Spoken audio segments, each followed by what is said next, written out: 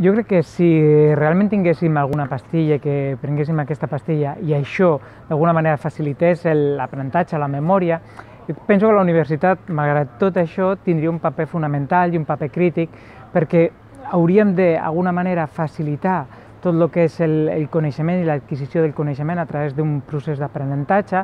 malgrat en aquest procés d'aprenentatge tinguéssim eines que ens facilitessin que l'estudiant, que la persona tingui més facilitats per assolir la informació. Per tant, la universitat jo penso que no perdria el seu rol, el seu paper, i que el docent únicament les funcions s'haurien d'implementar d'una altra manera diferent. Però veient de cara al futur penso que